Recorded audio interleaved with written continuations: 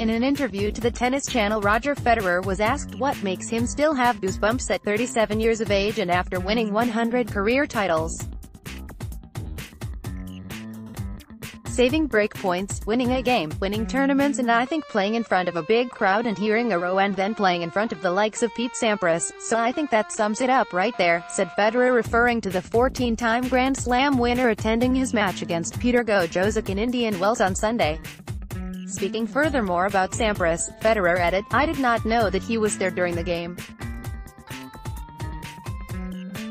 I am not sure if it was good or bad because for sure I get excited when my hero when I was young sits there from the center, but I remember he was at Novak's game last night and that he was gonna be there for the weekend and gotta come to the tennis, but this morning I did not think of it, and then when the speaker told me that Pete was there I was very happy, very excited because we still stay in touch and I just love seeing Pete at the tennis sometimes because he is an absolute legend." Stan Wawrinka defeated Martin Fucsovics in a thriller, prevailing 6-4, 4-6, 7-5, to reach the third round and book the fascinating all-Swiss clash against Roger Federer.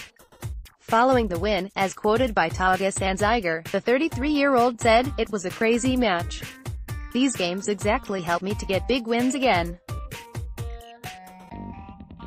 It will be a good test to face Federer to see where I am. But it will be a hard battle because he is the best player in our sport."